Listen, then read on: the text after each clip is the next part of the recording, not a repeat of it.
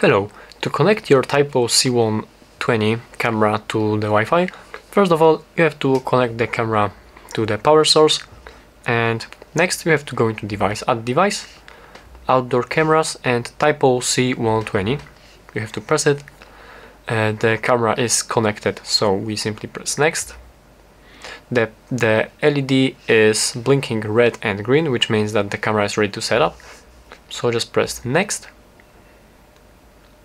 And now to connect our camera to the Wi-Fi, first we need to connect our phone with the camera using the camera's hotspot. So we simply press connect. The camera connected, and now we have to select our Wi-Fi network and simply connect it. So let me just quickly do it.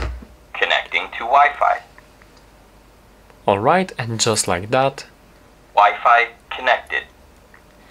the camera said that it is connected to the Wi-Fi. The LED light, which is amber colored, means that it is connected to the Wi-Fi. So basically that's how you do it. Thank you for watching, and please subscribe.